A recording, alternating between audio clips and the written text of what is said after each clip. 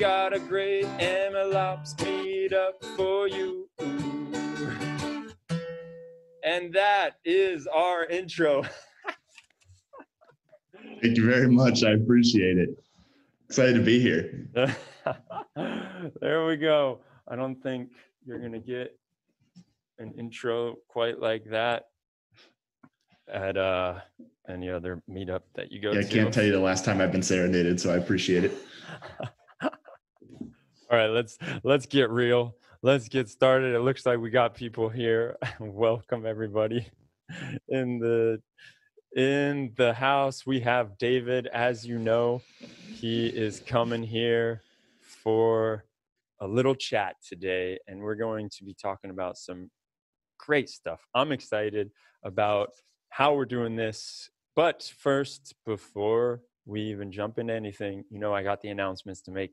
First one is, if you're not in Slack, what are you doing? Get in it. Get in our Slack channel. You will not hear more of me serenading you, but you will have lots of stimulating conversations happening and all kinds of good questions that are being answered when it comes to the whole MLOps universe, we could say.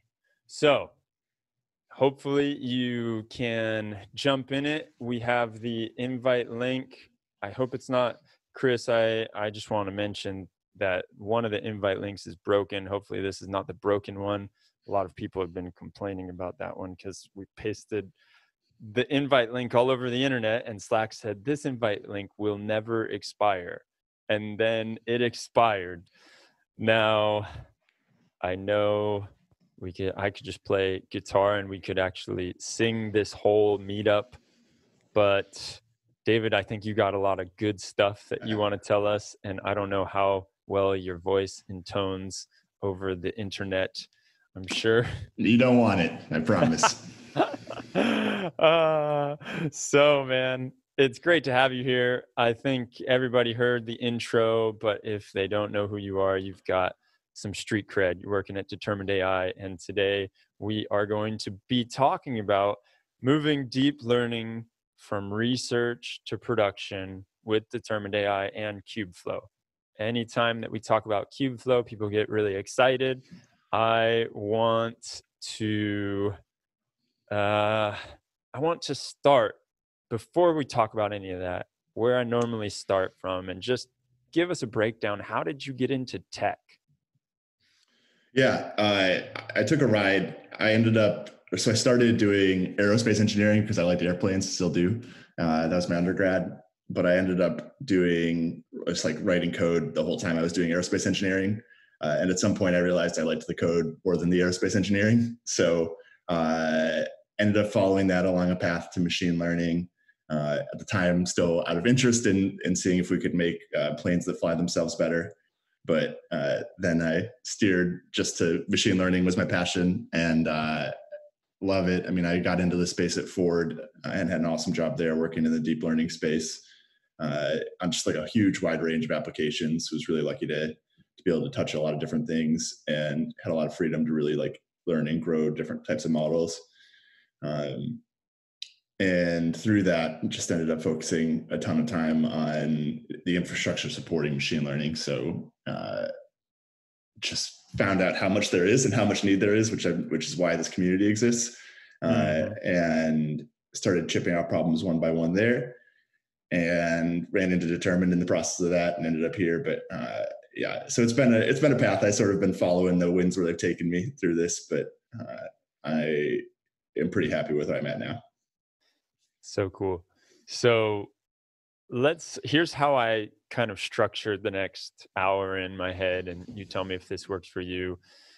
I wanted to talk about what DeterminedAI is real fast, just so everyone can have a bit of a background. I wanted to talk about a little bit about Kubeflow and what that's doing, and just general chatting on Kubeflow.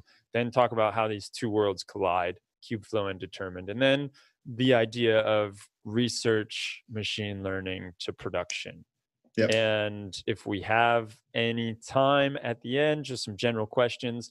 Whoever is with us right now, feel free to ask any questions you have in the chat. or throw them in the Q&A section. Or if you're really feeling lucky or like you want to get involved, you can unmute yourself and ask away. So I'll try and be a little bit on top of my game to make sure if anybody wants to ask anything, you can, and you can just raise your hand and then I'll let you go for it. So let's start with Determined AI. And can you just give us a breakdown of what it is? Yeah. So Determined is a open source deep learning training platform. So unpacking that a little bit, when we talk about deep learning training, I mean, what we focus on is really the experience around building and training models. And so we provide a handful of tools to make that process a lot easier and also let teams and just data scientists scale up what they're capable of when they train models. And so when you install Determined, the first thing you do is it installs on some sort of compute cluster. That cluster can be your laptop. It can be a GPU box you got somewhere. It can be a large scale, hundreds and hundreds of GPUs. And then you start describing, you write machine learning models the same way you had before, PyTorch, TensorFlow, where people are comfortable. And then Determined will take that and you can do things like just run training.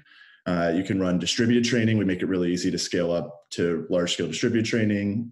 We have tools for hyperparameter search based on the Asha algorithm that was invented by one of our co-founders. And all of those come together to make it really easy to take models and train them more efficiently, train them faster, train them better, and all the while keep track of the work you're doing and all that kind of thing. So I've got some demo materials available for this whole talk that we can get into. So I'll be able to show it to you in a minute. But sweet, yeah, sweet. So let's just let's focus on this because I know a lot of times it gets a bit murky when people want to compare tools. So can you give us an idea of how Determined AI is different than some more standard artifact storage like MLflow is the first one that comes to mind, right? Yep. So that's a great comparison. And I guess I'll start by saying up front, the other piece of being a training platform is just like, we don't really mess in the data space. We're not really talking like Pachyderm are friends of us that work upstream, that kind of thing, right? And then downstream, we don't really do the inference space very much. So we're not hosting models, we're not serving models like Selden, we're not doing batch inference, we're not a Spark provider, that sort of stuff, right? So really in training. And then, comparing ourselves to something like MLflow is a good comparison. Or you can think of something like weights and biases, I think is similar in that space that let you track artifacts and track your training and things like that. They are both tools, to get a little bit technical, that give you like APIs that you add to your code. You say, track this metric, track this artifact, then they all get uploaded to some server somewhere and track it, right? And so you just run your training code with them and then they track that stuff. And some of those tools also provide utilities to actually run your code. Determined is a slightly more holistic solution in the training space. We get a little bit more intimate with your code. We ask, what is your model? What is your optimizer? What is your, how are you loading data? And then we end up taking that and actually, optimizing it for the cluster for you, letting you run sophisticated experiments without you having to rewire things. And so, and also I should say the artifact tracking, the metric tracking, keeping track of what hyperparameters you're using, that stuff all just sort of falls out when you tell us all that stuff. So we're the ones that actually, say train the model for some number of steps, but then we track all of the artifacts associated with that automatically. And it's not, you don't need to add in extra tracking and stuff like that. That all falls out of working with Determined. Nice.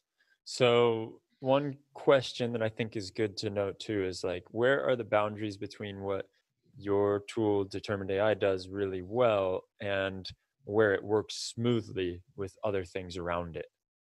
Yeah. Because sorry, just to preface this a little bit, I know that right now with like DVC came out with a few months ago now with like 1.0, right? And some people were asking in Slack, how it seems like you're moving into MLflow territory. Is it worth it to use both of these, or should I just choose one or the other? And so I'm wondering, like, how do you balance that situation? Yeah, that's a great question. I think you could use MLflow and Determined, like you could add all those API calls in. I think you'd find out it was pretty redundant once you got there though. By the point where you're training your models with Determined, all the stuff that you would want to track in MLflow is automatically going to be tracked for you in Determined, and you're going to be able to see it. So, while you could interface MLflow and Determined, I think Determined is really a pretty overlapping solution. And I'd be surprised if that was something that you ended up actually wanting to do once you got there. Um, on the other ends, I think there's a lot of clean room for integrations, and that's some of the stuff we're going to talk about today. Whether it's an inferencing system, we provide API level access to the results of training so that you can grab a model that you trained and determined and instantiate it for whatever kind of inference you want to do, right? And so that's like a really smooth transition to some downstream piece, which is making it super, super easy to take the results of a training run and use that in inference somewhere. And similarly upstream, most people are getting their data to their models just writing Python code, and we don't really get in the way of that. So whatever tools you're using, be it DBC or Pachyderm, we have good examples where you can specify things like data set versions in a config file while you're training a model. And then that all gets tracked with it or alongside all the other metrics that you were tracking and determined, so you can keep track of data stuff. But we aren't versioning providers. We just make it easy to interface with those versioning providers. Mm-hmm. So let's move on to Kubeflow. Cool. And there was a great thread that came up the other day in the questions answers part of Slack. And it was saying, is Kubeflow dying? And I want to know your take on it. Yeah. Kubeflow, I think, and I've only interfaced with that community a handful, I should say up front. But from my perspective, I think it suffers a little bit because of how many, they manage that project to some extent. It's a whole bunch of managed or individual projects. And some of them have grown and flourished and continue to grow and flourish and thrive. In particular, I'm a huge fan of Kubeflow Pipelines. I think they've done an incredible job of bringing workflow management to Python and machine learning.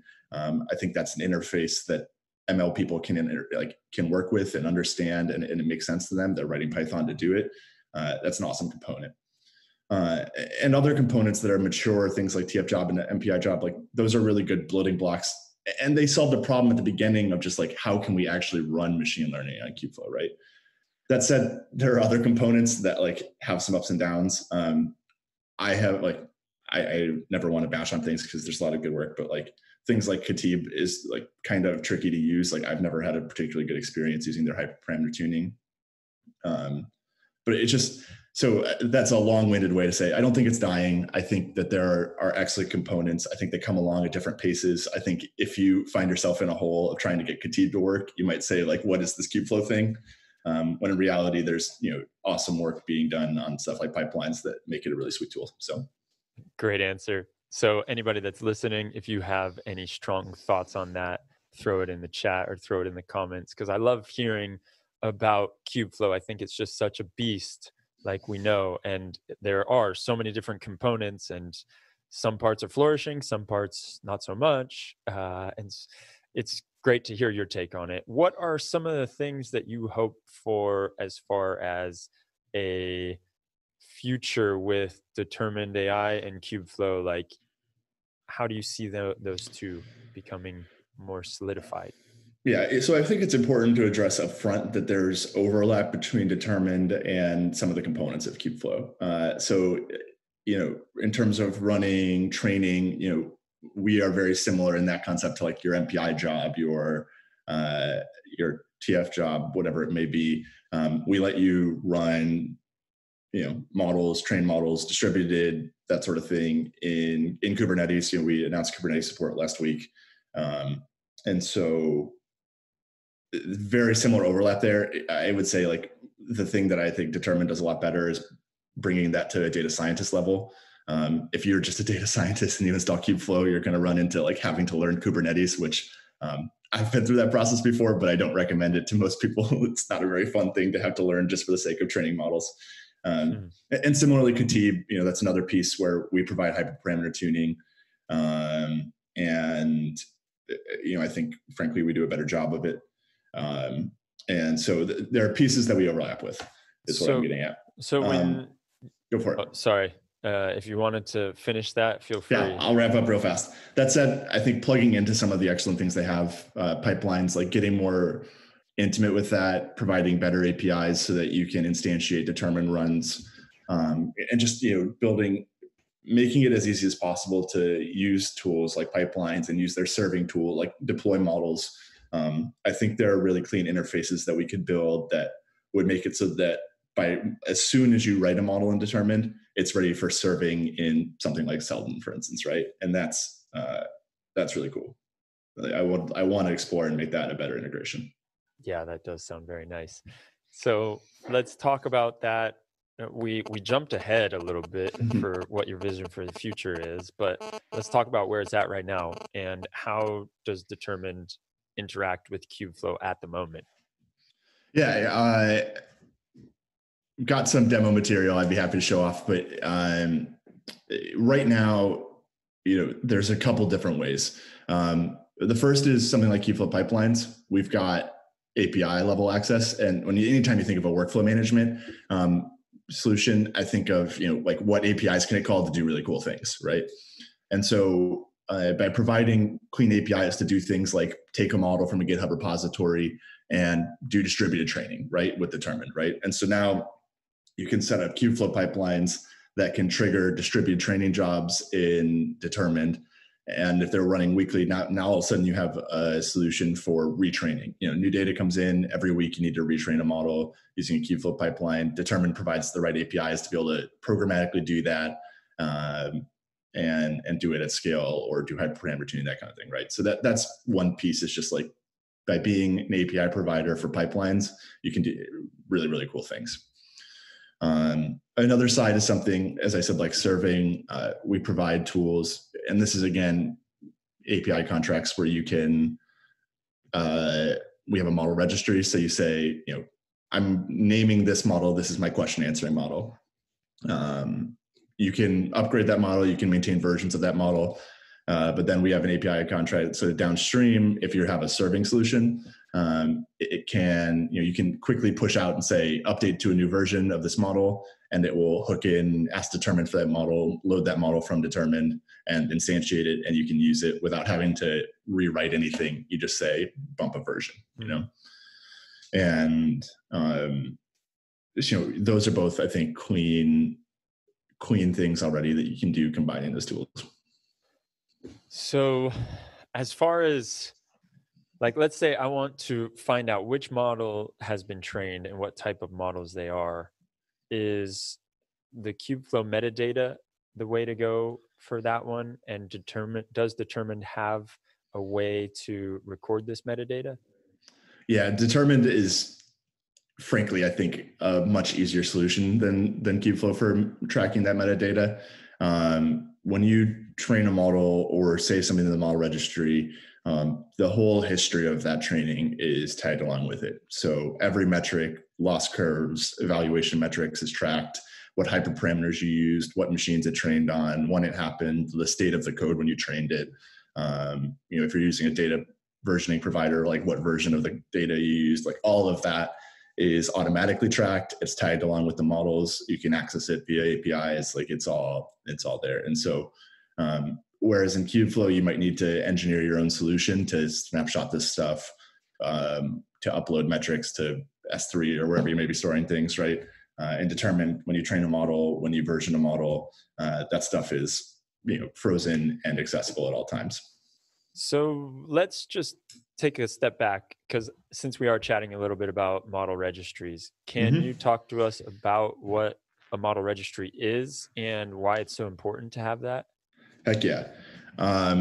So it sounds almost dumb when you talk about a model registry, but there's this actual core difficult problem of, I built this model, I was doing research, I'm trying tons of different hyperparameters. I'm modifying the model every 5 minutes. I'm kicking off all these jobs. I get to this point where I think this is a good model, right? And then I want to use that in production somewhere, right? A lot of times the people bringing into production is a completely different team. Like you have an ML engineering team or an MLOps team or whatever it may be. And so suddenly you need to coordinate, like, how do I hand off this model to this other team? And there's a lot that goes into it. It's the actual version of the code to instantiate the model. It's the right set of weights. You probably want some way to track metadata associated with it in case there are scores to be able to interact programmatically.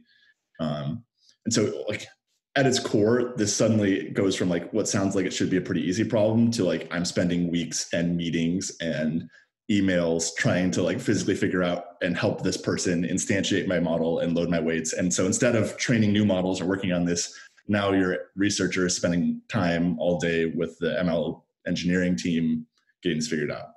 And then it gets worse because you try to then build a new version of the model. And instead of just like that person being able to grab the new version, they have to go through this whole stupid cycle again of get the weights, figure out where to host them, where do I put it, how do I instantiate the new version, is it the same, is there a new environment? Like, it's a pain, right?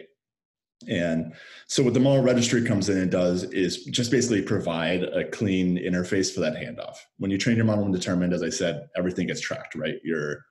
The code that creates the model, the weights, metadata, all of that, right?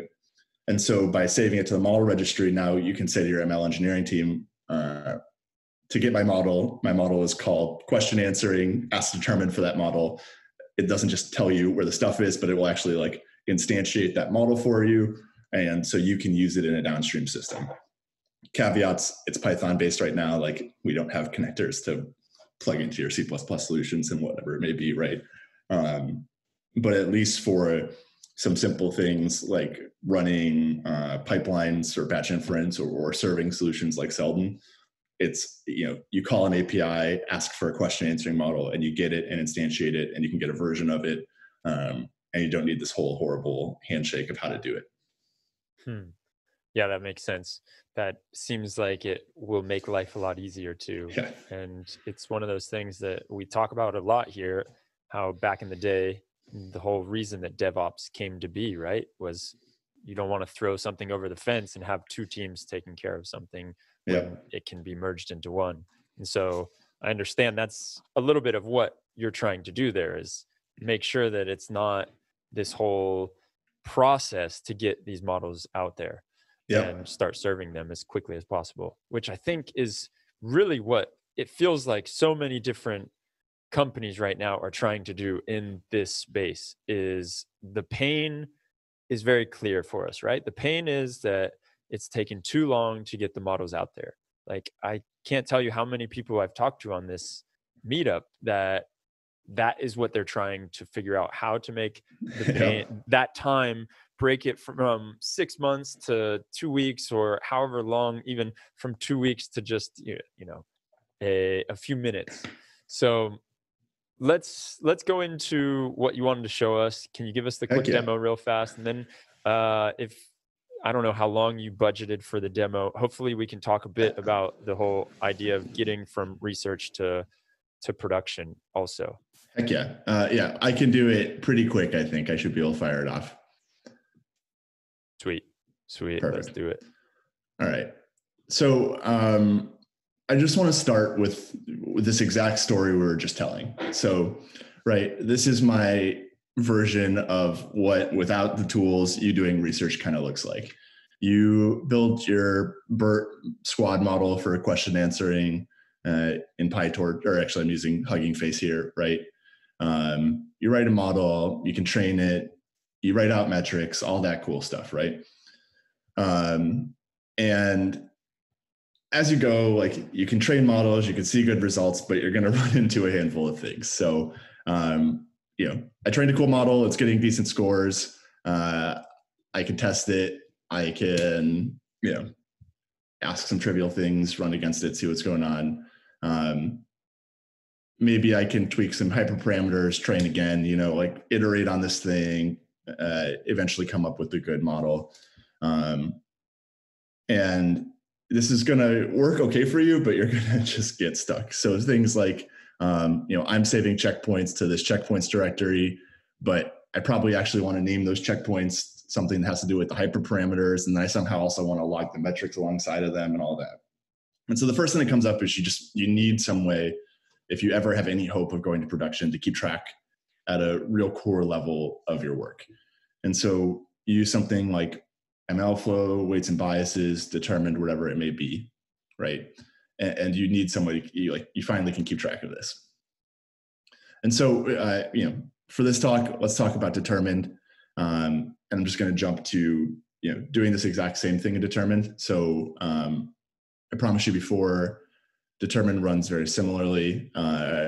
Once again, we write a Hugging Face squad model and kick this off in determined. And now we end up with something that looks a little bit more like this. So it's going to do the same thing. It's going to train that same model, fixed hyperparameters for a while.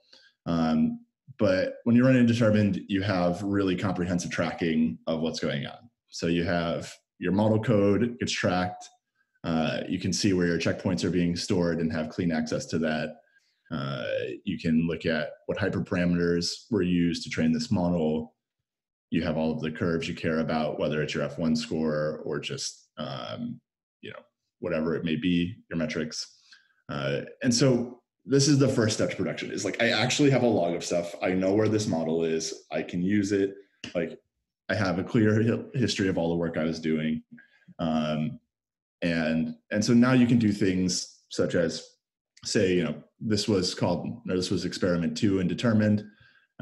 We can ask determined to get experiment 2, grab the top checkpoint, load that model, and we can use it to do inference. And so I say this to say, instead of having to keep track and messily work on your checkpoint code and keep a spreadsheet of all the metrics and all of that, now you have a solution to cleanly keep track of all of the work you're doing, and do inference in some sort of programmatic way instead of some ad hoc way where you're taking these models in notebooks and tossing them around. So the cool part about this, though, is it's not just, as I said, it's not just models that you pass around and ad hoc instantiate. We're giving you a programmatic way to do it. And so what that means is suddenly you can do things like build scripts to do inference from some specific version of a model. So the other thing that Determined provides, as I said before, is this registry. And so suddenly we can build a script that says, if I've got data in some path, grab some model from Determined is located here, grab some version of the model. And then what's going to do is actually like loop over that data and score. So this is a really standard batch inference script, right? But instead of having to ad hoc figure out how to do the code and upload my model to S3 somewhere and then someone else downloads it somewhere, I have clean APIs, same ones I was using here to do it. And if you're familiar with Kubeflow pipelines at all, like if you have a script that operates on some inputs from argparse and then creates outputs, you've got a one-step jump to say, run this kind of thing in Kubeflow. And so if we jump to Kubeflow, this is my like boring version of this pipeline. And so what it's going to do is create a shared volume, download some data from S3 to that volume, and then just call that script on that data, right? And if we tell it, where determined is, similarly, the name of the model we want, some version of the model, I have 2 versions here, and where the data is, suddenly you're talking about kicking off a script that, and with Kubeflow, you can do this like run programmatically. You can trigger it from some trigger. You can run it ad hoc. You can run it on some timeline, right?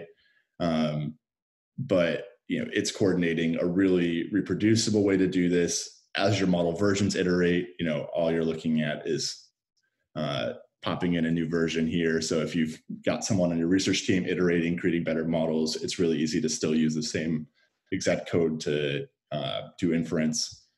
And this experience is not the ad hoc collaboration, but you have this real clean dividing line between someone that's working in Determined, doing, modeling, but maybe they can go and also kick off some, hyperparameter search to improve their model. They're doing all of the research stuff that they want to do to iterate on this model, make it better, try new data sets, try new models. And then behind the scenes, the ops team can take that and easily create scalable ways to do batch inference, right? And so this is really the core of what I wanted to show off today, is just like, this is a clean, easy handoff to have your research over here in Determined. You get to do really cool stuff. You get to scale up to cluster scale and train models fast and easy. But with the right APIs, you can make scalable ways to then do that in Kubeflow, something like that for inference. Looks like a match made in heaven. Happy to answer questions about this too. I know we flew through that, but I have, we can dive into any code here too if people are curious about it. Yeah, for sure. If anyone has anything that they want to say, throw it in the chat. I am seeing one from before that was asked, and it was Airflow versus Luigi versus Argo versus MLflow versus Kubeflow. Which orchestration tool to use when? Great question. Yeah, it is a good question. I've worked with a bunch of them. I have examples in one of our Determined repositories for working with Airflow and Argo and Kubeflow pipelines. I've heard of something called Cooler that I'm thinking about building a example with later this week that is meta over all of those. I think they serve similar roles. The thing I like about Kubeflow pipelines is, and we can actually look at it, the way you declared Kubeflow pipelines is just with Python. Like, at least that's one of the ways you can do it. And I just think it feels a lot more natural for a data scientist to be able, like, at my core, that's what I like to do, right? I want to write more Python code, and I want to write less like long YAML files that describe what I want to do. Airflow is the same, but I think the execution standard is a little bit cleaner when Kubeflow. Airflow has a lot of plugins for doing like data transformation and stuff like that, whereas Kubeflow is a bit more geared towards running, machine learning training type jobs. So, yeah. So another question is coming through here in the chat, and it's asking, when using Kubeflow or Determined, how can you deploy the model through CD tools like Jenkins? Yeah, that's a great question. So I've looked into this for a couple of different ways, or like even Argo has a CD. There's something called Argo CD that I've used before. One option is to have these Kubeflow pipelines get kicked off by some sort of CD tool like Jenkins, right?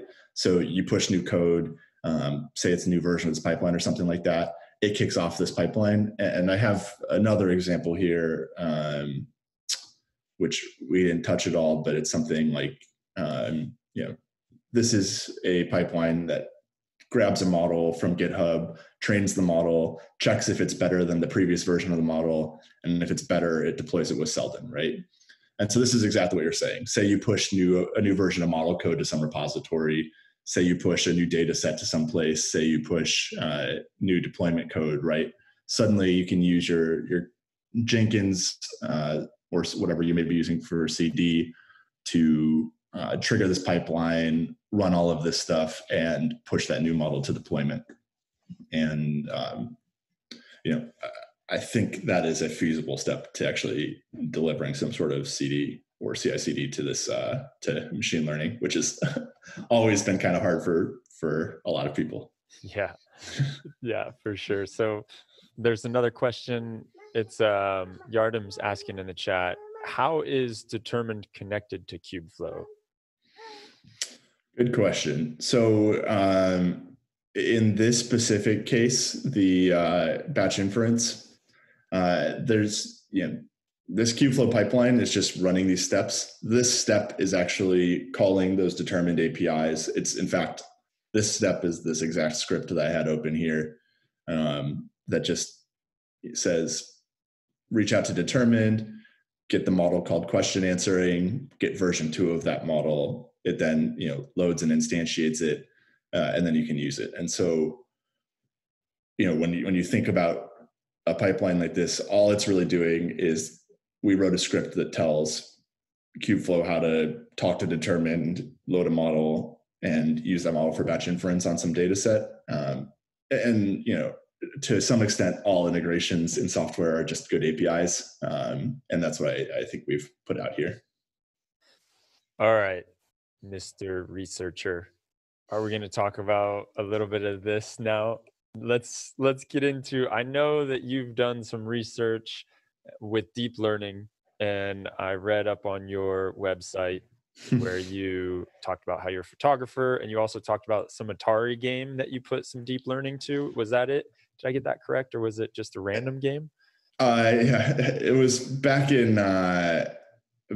grad school. Actually, I did some work. There's a paper called Feudal Networks for Hierarchical Reinforcement Learning that Google put out. Awesome paper, great concept.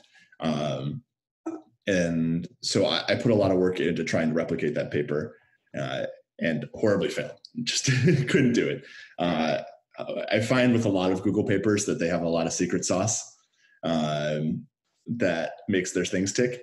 And if you don't use their secret sauce, you can't get it. So reproducibility in machine learning is really important. I found that out the hard way by pouring my heart and soul into trying to reproduce a paper. But I love the space. I mean, I think it's just a blast working in the reinforcement learning space. It's, we still at Determined haven't seen a lot of people bringing that into like a real production system or setting.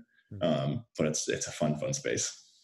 Well, let's talk about like what components you feel are needed to do inference in machine learning, and how can we structure different models for that machine learning inference? Great question.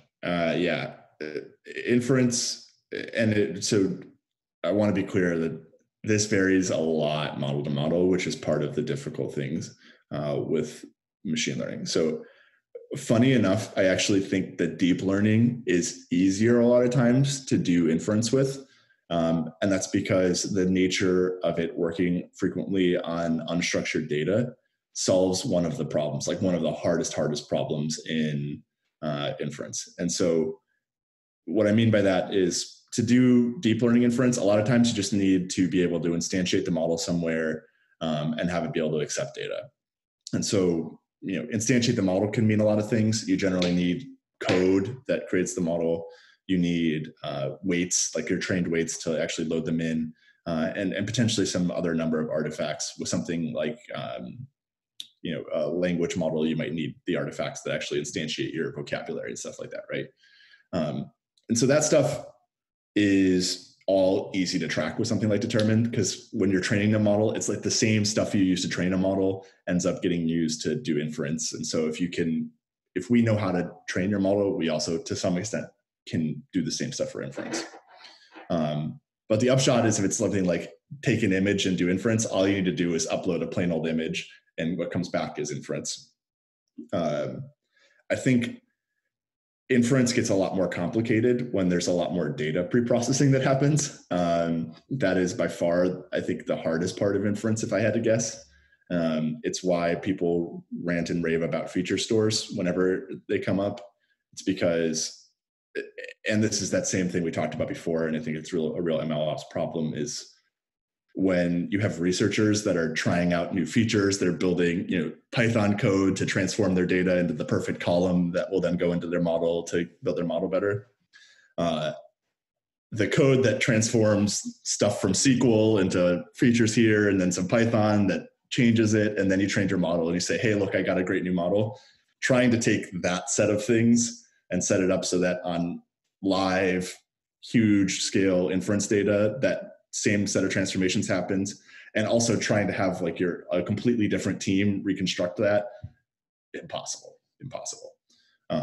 And so that's a whole set of problems that I think the people tackling feature stores, like, power to them. I hope they figure out a good way to make that scalable and find a good general solution for a lot of enterprises.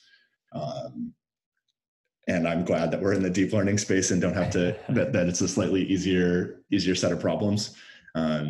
So long-winded way to say, in my happy little bubble, if you have your code, your weights, a good way to instantiate all of that, you're pretty much good to go. Well, Tell me, and forgive my ignorance on this, but I have two ideas of an ML researcher, right? One is the person that is at a university that is trying to create some crazy algorithm or some new cutting edge thing. And then you Mhm. have the other one, and I kind of separate them in my head. The other one is this person that is at a company and they're trying to prove out a business value, or they're researching if this is really supposed to, if this problem is going to get like fixed by using machine learning. Is that correct, or are they the same, one and the same when we talk about ML researchers? I don't think they're not the same. They're like different levels of research, but I still use that shorthand of research because I think the core loop that a lot of people that are building ML models do looks a lot more like research in the way classical sense, than it does like the production move that we're used to with like a software engineering type of role, right?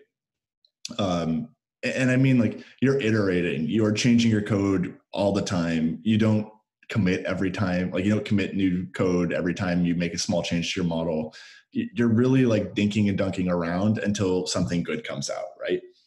And that feels to me a lot like research. And so and I think that's one of the tensions when you try to push, software engineering on that set of people, is their core loop of what they're doing isn't really very similar to software engineering. Once you get over the wall and that good model exists, then it starts looking a lot like software engineering. You need to integrate it, you need to deploy it, you need, with some obviously big quirks, that sometimes you have gigabytes of things you're moving around and yada yada, right? um, so to get back to the original question a little bit, those are different kinds of researchers. There's the researchers that are completely trying out new architectures, and a lot of times that is never with like, has no goal of getting to production. You don't care if you can do production as long as you can get the metrics out. I've read enough repositories of that code that it's very obvious that a lot of them have no intent of ever putting production behind that. But I still think the people at the companies are doing some variety of research, and it creates that core tension of why it can be hard to get to production sometimes. So, can you talk to us about the different steps that you'll see from research to production? And also the idea that you just said, like some code, it's never going to go to production, right? So how Mm-hmm. can we prepare our code better, or how can we better be ready for when we do want to get to production? Yeah. I think there's a POC phase that happens a lot, like for everybody, no matter where, like even the most mature organizations, where it's like, I see this new paper came out, really promising. Like, we just need to get it running against our data set. Like, can I get this running against my data set and see if it's like worth our time to invest in a completely new model to see if we can, work out a few extra percent of this, system that we have. And that's a lot of times the code that you don't care about. Light it on fire when it's done. Like, as long as you get the answer, is this worth my time or not? It's good enough, right? And then, it's kind of a funnel. You get down to this is worthwhile. We need to, think about what this is going to look like. We need to do things like, distributed training to speed this up, or we want to do hyperparameter tuning to build a better model. And it's at that point that I think, in reality, as a ML scientist, you need to start thinking a little bit better about how you're structuring your code. Determined takes a pretty opinionated stance on how you structure code. And I think it is that first step to moving to production. We ask you to literally say, like, here's my model, here's my optimizer, here's how I'm loading data, as I said before, right? And that, by doing that, by keeping some level of organization on your code, you're setting yourself up for success in the future, because it provides like a standard that you can then translate to a production system later. So talking a little bit more about development, though, like a lot of times you'll see one good model come out by a whole bunch of hand tweaking or stuff like that. The next step that I tend to see is people that start wanting to retrain models all the time, right? They get new data, they're grinding out new data, they have a huge labeling team. They're an autonomous vehicle company that's got cars driving around. The model is not tweaking a whole bunch, but data is pouring in faster than you can imagine. And so this is another thing where you want some tool to programmatically be able to run that training at huge scale on new data every day and push that result to somewhere. And this is another thing, that I think something like Determined really has a good role in, which is like providing the tools and APIs so that however you want to do, large scale recurring training, you have, and that's like a super production model at that point that you're like really retraining and that sort of thing. And so where do you, oh, sorry. Go for it. Nope. I'm just wondering where you see this in this pipeline. Where do you normally see people getting stuck? Yeah, so it varies a lot on the maturity of an organization. I think there is this initial thing where people get confused in this like jump from POCs to like, oh crap, I kind of need to build models that have some hope of getting production, right? And there's a lot of stuff to blame. There have been repositories that have come out recently, or Detectron 2s, and like that are really good and set up already for success. But if you're just going to research code and training models that way, like literally taking someone's research code, figuring out how to plug in your data set and go, let me tell you, it's a pain to get that kind of code too. Like you need to literally rewrite a model a lot of times, right? And that's not fun work. That's not enjoyable work. Like people get excited about training new models, and I would get excited about refactoring code, right? And so I just think at some core, like that initial push from like, I'm in the POC phase, my goal is to show that this works, to I'm in a production phase, I can still train models, but I need to do it in a somewhat reliable way where I'm using tools to track it and I'm keeping track of all my artifacts. And to be clear, like this is where I think tooling can come in. Like Determined tells you how to structure your model and then tracks everything for you, right?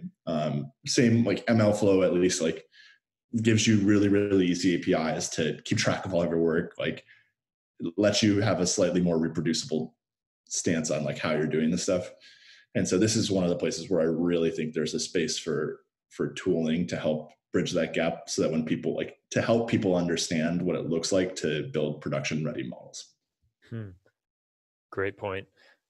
Last question I got for you, and then I'll let anybody in the chat throw what they want and ask away. But I want to know, once you've gotten to this maturity and you've created something, we could say you're a little bit farther along this path. What are things that you've seen pop up that you're not necessarily thinking about in those first phases, like that POC to just getting it out there? I think the most well documented, and one that I don't want to dwell on, but it really is just like your data changes out beneath you eventually, right? Always happens. Data drift is like the thing that happens to everybody's models all the time. And at its core, what that means is you need to have tools to solve that in place.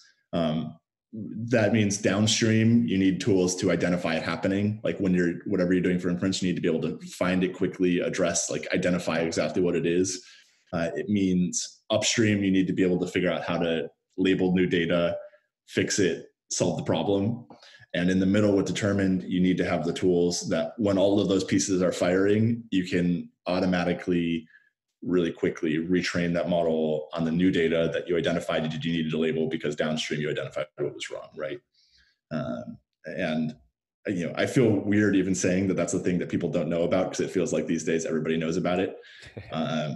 But it still bites people all the time. And it's the thing that you have to be ready for, is when shit hits the fan, how are you going to solve it quickly? Important. It's so important. And I think we talk about that quite a lot in the Slack channels. And I'm a big proponent of it, especially this whole monitoring piece, that it feels like, what is the way to do it? How do we go about it? It's so much more complex than just monitoring software, right? Because of the data and because of the model, and you have to check for drift. And I like this idea of saying, if you're monitoring, you want to be able to have a very clear path and go back and fix it really quickly, rather than just monitoring, okay, drift is happening. Let's be able to know where it started or why it started and get it fixed, so that we don't have to suffer through that for a while without actually needing to. Yep. So, And, looking at some of the most mature organizations that understand this, the one that always comes to my mind is the autonomous vehicle companies, where they see new stop signs, they see new road conditions, they see something, and they have active learning setups so that while they're training, they can, like in the middle, identify new stuff. They test their cars all the time to see and identify where they need to collect new data and label new data. And they have really sophisticated pipelines to quickly retrain models at huge scales, right? I think they're a good beacon to look towards of how people are really solving this issue at scale right now.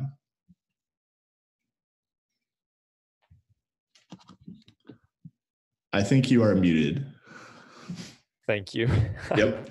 That's always whatever. I see the last question coming through here in the chat, and Mignev is asking, what are the most underrated topics regarding deploying machine learning models in production, in your opinion? Yeah, we briefly touched on it, but the thing that I don't think people talk about enough is how hard it is to recreate your data in production. As I said, I think for deep learning, we're gifted, or we're pretty lucky that sometimes you can just upload an image and get an answer back. When you are talking about complicated transforms before your data is ready, getting that to happen at all is hard. Like just recreating that set of transforms is hard, let alone recreating it in a production grade way, where if you're getting data and you need it to be ready and transformed a fraction of a second later so you can make a real-time prediction. I think without a doubt, that's the thing that people have the hardest time identifying, which is actually, I think, the hardest part of this productionalization of models. Do you have a solution, or are you just going to leave us with that problem? So just feature stores are real. Like I don't think people have I think when people first think about feature stores, the thing that comes to their mind is a place where you can store all of your features and then reuse them for later. And that's a small part of the value prop, but the real value prop is providing clean pipelines to take features that you use for training and use them in your downstream system. And so companies out there doing that, the one I think of the most is something like TectonAI. It's relatively young, but made by the people who made Michelangelo. And then there's a couple of open, Hopsworks has one that they market. And then there's an open source offering called Feast, which is a Gojek Google collaboration. And I know Kubeflow has talked about integrating with Feast. So those are all tools that start to try to address that problem, which is a real hard one. For sure. So last one, I see we got 2 minutes left. I'm going to try and squeeze it in here.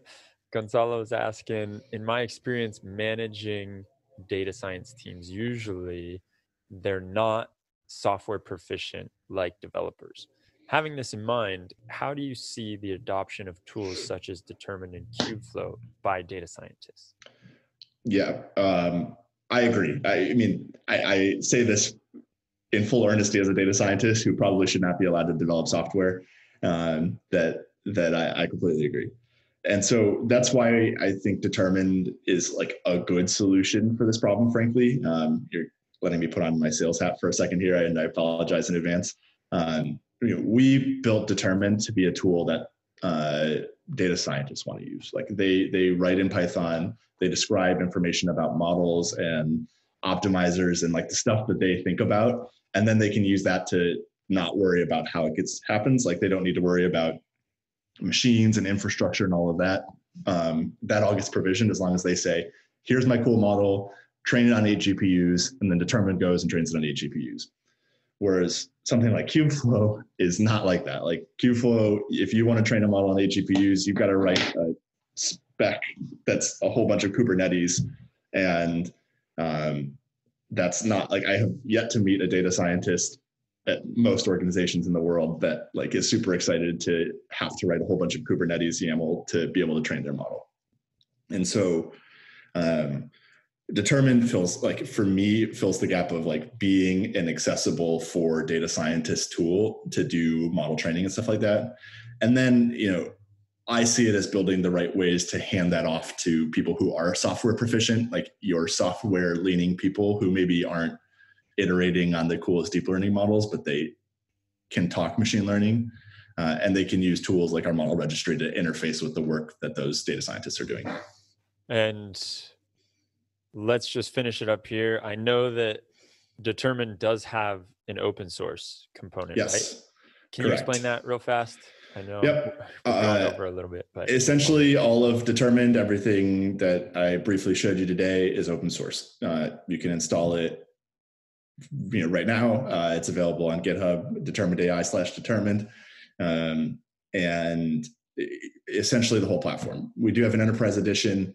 It has enterprise security features and stuff like that, but all of the core machine learning stuff that data scientists use, that all of it is open source. So easy to get going with, installs in AWS, GCP, Kubernetes, on-premise, wherever you like. Wherever. Awesome. Dude, David, it's been so good talking to you, man. I really appreciate you coming here, showing us what's going on, answering these questions that I had in my mind, and talking a little Kubeflow with us. Yeah, it's been fun. Really enjoyed it. Thanks for having me. Thank you, everybody, for sticking around. And if you have anything else to say to David, he is in the Slack. So get him at David Hershey. Just tag him and ask him questions. Please do. Looking forward to it.